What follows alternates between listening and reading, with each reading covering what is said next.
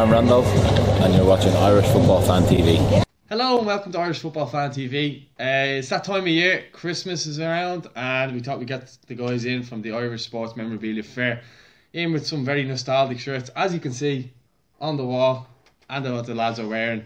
Firstly, lads, what's shirt collecting all about? Right, well, look, we're all football fans. We all love it. And you'll find is that so many of us, like when we were growing up, football shirts is what it was all about. You know, every season there was a new shirt. They were all different styles. They were all, in the 80s and particularly in the 90s, they all got a bit mad. And it got really exciting, you know. Yeah, like I think when I was a kid, I got the first football jersey for my birthday, and since then I just wanted to always have something that nobody else in gym class had or whatever. So something weird, the uglier the better for me. That's what I'd always be after. So yeah, I think we all have our own little niche when it comes to collecting these jerseys. Yeah, and you kind of touched off there about the kind of Mick McCarthy. He's obviously got back as manager now and stuff like that, and you kind of wanted to touch on a little bit on the nostalgia, obviously, with the shirts, and it's obviously that one there from 2002. Absolutely, like whether you're into shirt collecting or not, if you're a football fan and you see a particular shirt, it immediately brings back memories of what happened that day. I mean, even if we have a look here now, for Rovers fans, they see that shirt, they think by the time they first went blind looking at a football shirt. You look at the Bose shirt, the classic Jody shirt, the Adidas, it's beautiful. The Shell shirt here, this is from the European Cup Winners' Cup against Panathinaikos. It was Paul Doolan's shirt. And but just they're so zany, the schemes, when you look at what's available now, and it's all templates and it's all standard. Back then it was just so fantastic, you know. Yeah, and obviously this one speaks for itself. The 2002 shirt, yeah, that was Ireland against Nigeria. That was the friendly just before the World Cup. Just before, I think we lost it as well. Were we on a run? We were on a run of like not losing at Lansdowne Road, and we might have lost just before the World Cup. But yeah, that's a nice one as well. Double XL. All the players were in gigantic shirts, so that might have been like. Yeah, I always remember Robbie in a really massive Robbie Keane in a massive. Cheers. It was only short sleeve though, wasn't it? Yeah. No options there. Double XL or nothing. Yeah. So where would this fair be on? Oh, the fair. So and what's yeah. So we have a Facebook page called Irish Sports Memorabilia Fairs. Every so often, which you can join. Which you can join. If you just click on the link below, you'll be able to just here. Yeah. You'll be able to pop in there and see every few months. Basically, a bunch of collectors. We get together. In different places, but the next one is on December the 8th, Saturday December the 8th, in the Backpage pub in Fisborough. Brilliant pub, brilliant sports pub. It's in obviously Bose land, but it's not just for Bose fans. So Rovers fans just don't wear your hoops. Oh, they can wear their hoops. Now they can't guarantee they won't get stick, but like, look, I'm a UCD fan, so I don't hold any grudges. No one really holds grudges against UCD. Pretty much safe anywhere you go. Pretty much, yeah. Yeah. But no, it's a great opportunity. Like, I mean, even if you're not coming along to buy something, just the nostalgia factor itself. Like, we've done these markets before, and having people coming in, leafing through the stuff, and you'll see guys pulling out a jersey that maybe they had as a kid, or just brings back memories. And the buzz you get off seeing people doing that is brilliant. And then just the banter and the chat between people who share. I don't know, the same interest is kind of cool. And yeah, absolutely, because there's plenty of people out there you see shirt collecting all the time, and obviously I'm a member of your group, and I see, you know, every time I see an Ireland jersey, I'm always hounding you, oh, can you get me one without a sponsor? But we'll get to that later on. But what kind of got you into collecting shirts? Well, I mean, look, when you're a real kid, you want to wear a shirt because you want to be your hero, whoever your hero may be, you know, and you want to go out there on the pitch. It didn't matter when I was a kid. You didn't really have replica shirts for kids. If you're really lucky, you might get an O'Neill's. Most people are going around with a Champion Cheese Green Ireland shirt, and you wear whoever your hero would be, Kevin Moran or Niall Quinn or whoever it might have been growing up. That was it. And then when you got into your teenagers, then you got something a bit more professional, one of the ones you got in the shops or something like that. But what really got me into shirt collecting, and a lot of people in Ireland actually, was when Ireland brought in the shirt sponsorship, and it had Opel on the front. You can see this one has Opel on the front, and the Ireland was unique in world football in that its national team shirt being sold in the shops had a sponsor on it, and it was fine. But then when you realised the players had ones that didn't, suddenly you were like, oh, I want one of those. I want something like that, which has no sponsor on the front. On it, yeah. And that has continued today. And even today, people buying shirts, they don't necessarily want to get one with a 3. They don't want to get one with a It's actually an funny because aircon. we're actually running a Facebook competition for the away Ireland jersey, and a lot of people comment us go, I won't be sharing or entering the competition while it has the 3 sponsor on it, Yeah, actually. and look, to be fair to any of the sponsors, they put a lot of money into Irish football, and they're great advocates for the team. They advertise it, and they obviously get advertising out of it as well. But as a fan, you're not really interested in the company; you're interested in the team, and something that's the same as the players wear would be it. So you kind of get into that. And then when the internet took off, it just exploded. Like all of a sudden, you had a way that you could connect with collectors all over the world, and that's if you're that kind of collector. Others would be more kind of hipster, You're looking at me there. What's that? You know more the hipster collectors. Well, no, I was saying to you, my thing is kind of the hideously ugly jerseys like that. That Shamrock Rovers shirt is a thing of beauty, and the shell shirt as well. Yeah, well, when I was a kid, I got the Ireland jersey. Beauty is in the eye of the beholder, as they say. Yeah, exactly. Yeah. Sorry, go on. What were you saying? No, I was going to say, when I was a kid, it was my 12th birthday. I got the Ireland 1998 kit. I'm from the country. Went up to Arnott's for the day. Big deal. Into the Man United shop that was in there. I panicked and got Townsend on the back because I couldn't think, and you had to pay by letter then as well, so it cost me it cost my mother an absolute Quinn. Cost my mother an absolute fortune. But that kind of got me going. And then what you said about the internet, like you could go online. I was ending up in on French websites and stuff, buying like random shirts, posting off money in envelopes, in the hope that this jersey would show up a few weeks later or whatever. But it was always like just the kind of weirder or more unusual the better, because I wanted to wear something into school that nobody else had. So that was kind of my thing. And anything that's like kind of unique, Adidas or Puma, vintage stuff, 80s and 90s, that's kind of my thing. So the smaller the club, the more unique, the better. Oh, right. And you see it at the 5-a-sides now. If you play still any 5-a-sides or 11-a-sides, you'll always have one or two of the lads, and they got some mad top from some mad part of the world, and that's what they like to do. They like to wear it. Whereas other people, you might go to a game, and typically if you're into collecting, and you say you've got an Ireland shirt on, or you see someone Ireland shirt, and you might give them a little bit of a nod. They'll give you a nod. There's a bit of respect because that's what they're into. It's just a very cool hobby. Obscure jerseys. Yeah. And talking about obscure, like now, Ireland are changing their jersey every the last one feels like a year. Not even a year. And it's I don't know. There was something there's something special about when you got a jersey when you were a kid.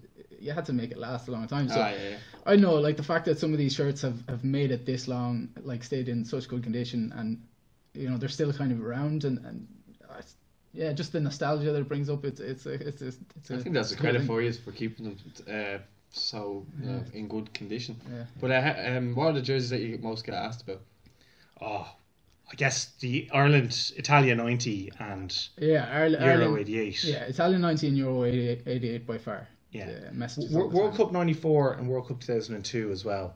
People remember them. See, people, if you're into shirt collecting, you might look for something. So you do get the odd person come up to you saying, any chance you have a Dukla Prague away shirt? That's just random, right? And you might, okay? So if you're interested in anything, come on up and say, you never know what you'll find, right? But what I would say is that, generally people will associate, even if they're a collector or not, shirts with games. If I said to you, what would your 3 teams be?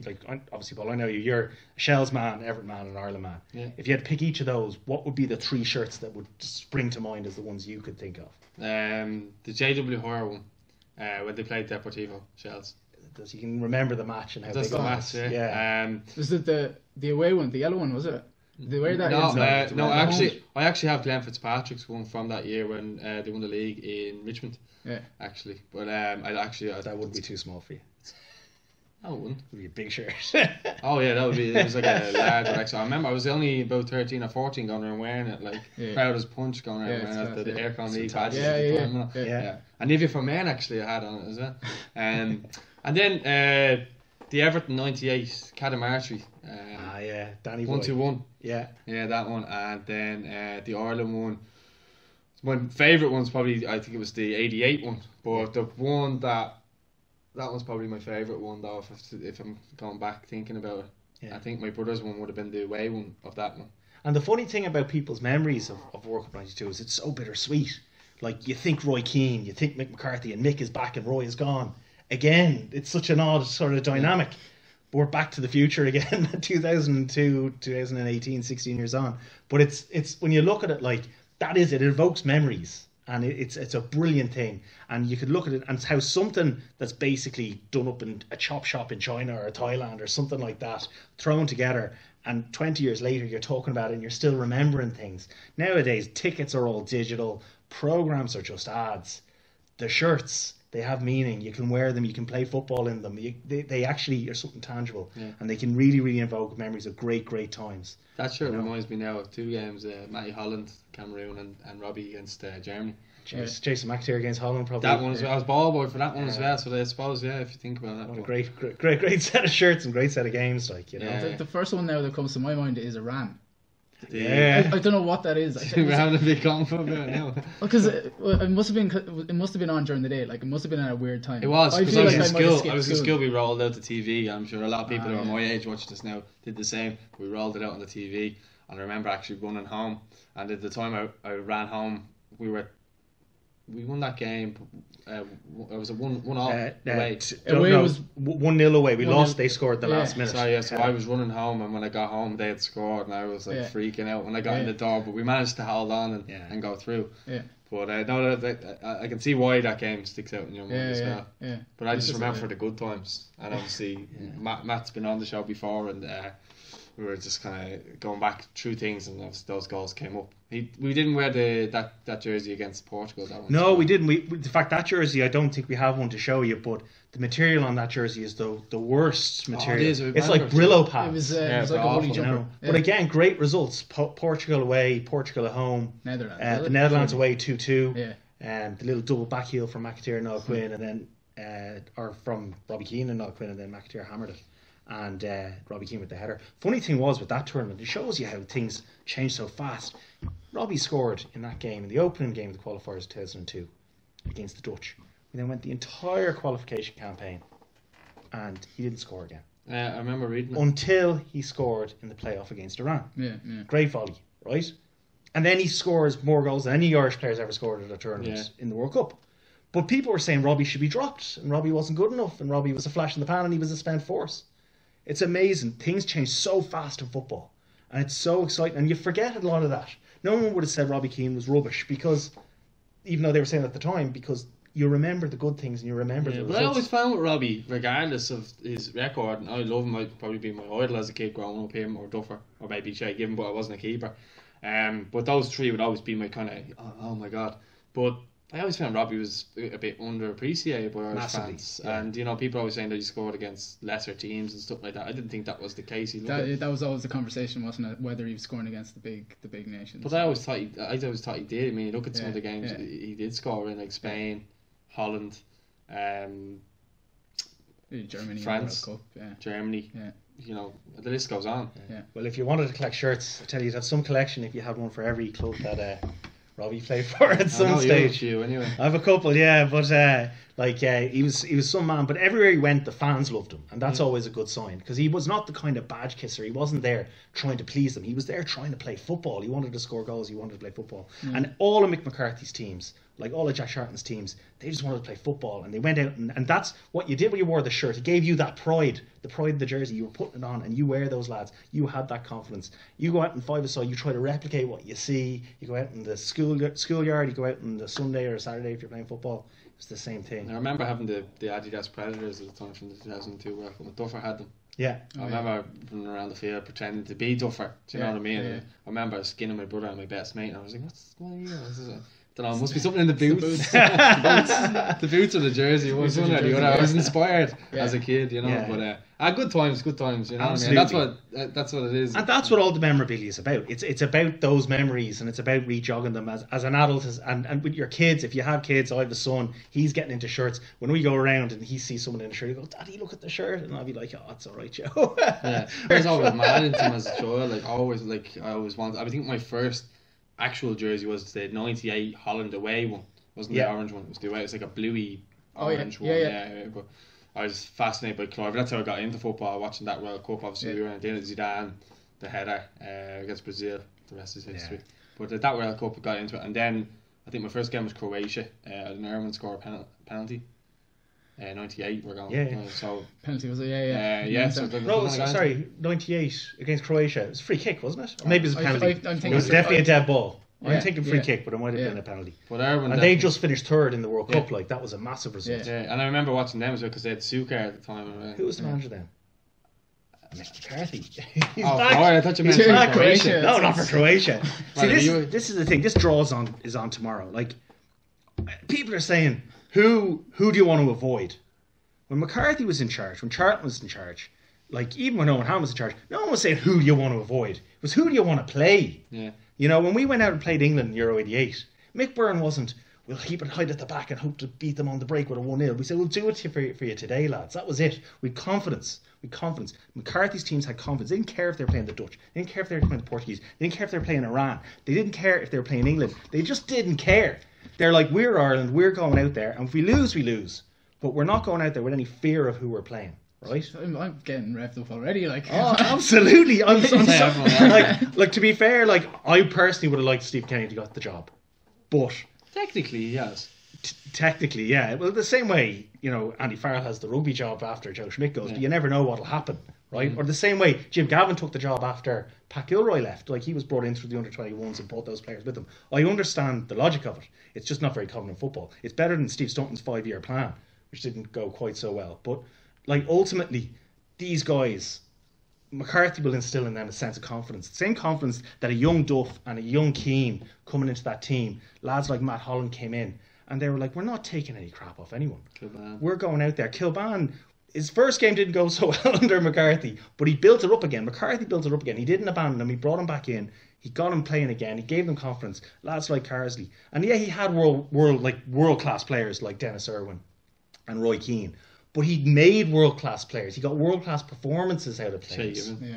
You know, and that's Richie Dunn. absolutely like, and this is, we have nothing to fear. I don't want to hear who will avoid. I want all the best teams. I want them all coming to Lansdowne. We'll have to get you back on for a reaction on that. When we do get this We wrong. need all the worst teams of the next campaign. But no, we were talking about it before, but see the way it's all digital and online now. Why would people want to go to the fair when they can? Yeah, so the fair, well look, that's the thing. The internet made it great to get shirts if you're a collector. But in reality, like, people, if you want to buy any shirt, if you have a particular shirt you want to get, you can go online, you can see a shirt, you can go onto eBay, you can whatever, you can buy it, you hope it arrives, it takes time, you don't know what kind of conditions it's in. With these fairs, when you've got all these different shirts to choose from, you can try them on, you can have a look, you can see what the condition is really like. You don't have to wait for post, you don't have to pay for post. They're just there.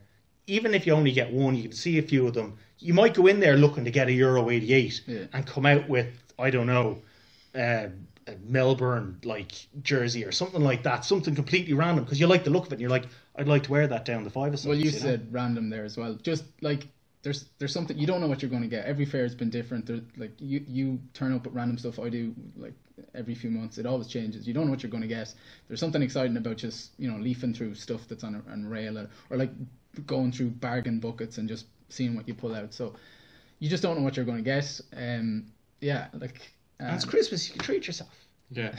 Have you got an example of the shirts that you can Well, show we people? brought a few different sets, just to give people an idea of what kind of stuff will be there on the Should day. Lash them up there and show No us bother. Well, look, the first sort of sets we have here, these are kind of the ones. These are the internationals. What got a lot of people into shirts Show them up was there. World Cup. We'll talk through them. Or World Cups, right? So you see this shirt here now. What are you thinking? 2002. World Cup 2002. Roberto Carlos, that hammer of a left foot straight in the back of the net. Thinking Ronaldo's terrible hairdo. Is what I'm Yeah, thinking. the patch. Or no, Ronaldo's redemption, and you're thinking like that's a really quality shirt. 16 years ago, blink and you miss it, you know. Yeah. Again, Barry, you can talk through this one here now. Well, I keep repeating the word ugly. It's not the ugliest of shirts, but there's just something ridiculous. Like, this design is classic Adidas. They use this template a bit, but it's just like, I don't know, straight away, like 94, is it? World Cup 94, did they wear this at 94? Yeah, just Klinsmann, Muller. mental Adidas design. It's brilliant. It's fantastic, a lovely shirt. Yeah. I mean, World Cups are a big inspiration for shirts, right? Particularly when Ireland weren't qualifying. There was obviously some support from Northern Ireland. So that's in how I got 86. into football. But you got into football in 2002 when Ireland weren't, 98. or sorry, 98 when Ireland weren't there. Yeah, should have been. And they loved that, you know. The other side of it is European club football. Now, I mean, anyone who was into European club football in the 1990s will know these two shirts. The Whopper. I mean, these are Marseille. Now, Marseille had an unbelievable team, and considering the heavy ban that Tapi got and the treatment he got by the people in FIFA, considering what we found out what the FIFA lads were up to in the end, he actually got very hard done by considering how they got treated. But that Marseille team was magic. Like, brilliant footballers. Desai, Basil Bowley, before your time. Okay, I'm a little bit older. But, like, that was absolute magic. The early 90s, Trevor Steven, Chris Waddle, Jean-Pierre Papin, like, really fantastic footballers. Even Eric Cantona for a little while he was kung fu kicking lads on the pitch as opposed to off them. And so that's another sample of two brilliant shirts, which will be available on the day. Home and away. Home and away, that's it. We got great choice. I love the long sleeve. The long sleeve, it's class. And that was the other thing. In those days, you couldn't buy long sleeves in the shops generally. So they didn't really start until probably 2000s properly getting like long sleeves. 1990s and 2000s. And now they all just wear that Tinselate Under Armour. Yeah. And they don't really wear long sleeves as much anymore. It's a mission. But it's a miss. It's a big miss. But the big thing that really got people into shirts was Saturday morning, Sunday afternoons, Channel 4, or Network 2 if you were in the country, Football Italia. Serie A, Baldy lad. I think it was Monday night or Tuesday night. And if Baldy lad is on BT Sport. James Richardson, Peter Brackley, the best commentator in football history. Gabrielle Marcotti. Not Batistuta. Right? I can't think of Batistuta without hearing Batistuta in Brackley's voice. Serie A shirts, absolute pinnacle. 1990 Serie A shirts. We got some examples here. This is a Sampdoria away when Hullet and Platt and Lombardo and Mancini and all these fantastic players. Yeah. Great shirt. That's an actual match-worn shirt from Serie A earlier in the season. This is the Motta AC Milan shirt, an original Lotto one. Rudy Hullet, Maldini. That's his strikes me. Was it like his breakthrough season or something? No, he would have been there a little bit earlier than that, back when they were wearing Adidas. But certainly he was really making his reputation then, and Berlusconi had built an unbelievable side. And like that is really classic 1990s. Again, you're talking 28 years ago almost, you know. Pro Evolution lads would love that, wouldn't they? Of course, this one is only one man, another ex-Everton man as well, of course. Gaza. Yeah. And that was it. Like, the Gaza Lazio shirt was a real classic. 1994, scored against his first goal in the derby against Roma. It doesn't get any better than that, really, you know. That was Rangers, but because we only have a couple of minutes, I want to say this: that if you're coming to the market and you're not bringing your wallet, don't worry about it, because this man is the oracle. Like, I say this all the time, but if you want to learn something about a jersey, Barry knows it. Like, you have information on every shirt that is hanging there. It's brilliant. Like, it's unbelievable. The things I've learned from you about football. He's like charge it. Walking museum. No, seriously, no. Just do audio. All these little things that I didn't know about, like, you wouldn't consider. I love this one. But yeah, and we got this one here. This is a classic now. This is Brazil. Now, the beauty, if you're into kits as well and you're a bit nerdy, things like this, the number is screen printed, so in the heat, it's not falling off. Yeah. The little Brazilian championship, the centenary sort of thing underneath for Santos. Santos was Pele's club, obviously. This would have been Redondo's shirt. Beautiful shirt. Like, you can see yourself wearing that 7-a-side. Yeah. It just reminds me of Robinho in the early days. Yeah. Before he was a bit of a we might have a quick look through some of the Premier League stuff. Obviously, there was always... This is like the toy show, you know. The toy show. Getting all the toys for middle-aged footballing fans. Just waiting for something to go wrong, like the roof falling in or something like that, the dog to pee. This is just a tiny sample. Like what we brought on is the tip of the iceberg.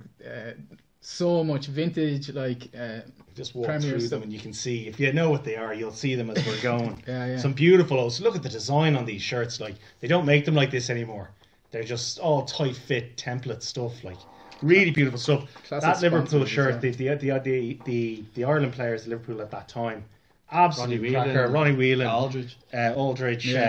And Staunton, Houghton. Coming up to Christmas, actually, we have a few of these the vintage Adidas stuff, like, never been worn since the 80s. So like if you've got somebody who's a fan, there's some really nice things. Christmas presents even. Beautiful. Look at that. That's as Christmassy as it gets.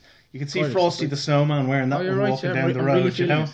So there we've got another cracker. This is from back when Kevin Kilbane was starting out and in his career at West Brom, and you can see how different they are nowadays. That's almost like a rugby jersey. Yeah, pretty heavy. You know, pretty heavy, but very, very classy. You know, Yeah. you could be wearing that with the Grandad colour, very similar to the bow shirt, obviously as well. The League of Ireland shirts really are class. Yeah. We just thought, obviously, a lot of the ones will have our Ireland shirts, and for the new games under McCarthy, it'd be great to get an old school shirt to bring back that Lansdowne magic. You know. And you do see a lot of old school shirts going to the games, especially hanging around the kind of Ballsbridge Hotel type of area. You do see a lot of these vintage shirts. Yeah. And here we can see the classic World Cup '94. What a shirt! Only worn in one game in the World Cup against Italy, but what a game! This one here, just for sure. This one here is actually this is a Northern Ireland shirt for their 125-year anniversary. You can see the crest is the original crest back when Ireland were obviously a 32 county side playing in one team in Ireland, and that was it. And the harp is obviously the Irish harp, and the blue was because Ireland played in blue back in those days. St. Patrick's blue. We had to change the green against Scotland. There you go. And this one, just as an interesting thing, how business can affect design. You can see this Ireland shirt here, which we wore in Belfast when we beat the North 4-0. You've got the orange stripe down here and the green stripe, and that little orange stripe there. What do you reckon that represents? So that's there, so you can actually see the L in opal. Oh, right. Yeah. Like, and that's green. Right? and then the funny thing is, when we played the North and we didn't have opal on it, it still had that ridiculous bit of orange on it. So that's how. If you're a football nerd, that's what kind of gets you into it. But look, you can see those. It's just a classy shirt. All of these will be available and loads more at the fair Saturday the 8th. We'll see you there. We'll see you there. We'll see you there. There'll be a few of us there. It'll be jamming. It starts at 11:30. Kicks off 11:30. Pints, pizza, jerseys. What more do you want? What more See do you you there. Thanks Happy for watching. Christmas. If you enjoyed this video, hit the subscribe button now. And if you never want to miss a video, click the bell for alerts. For all our other social media platforms, check out this list below. And as always, thank you very much for watching Irish Football Fan TV. And of course I had to change, and if you remember, and you will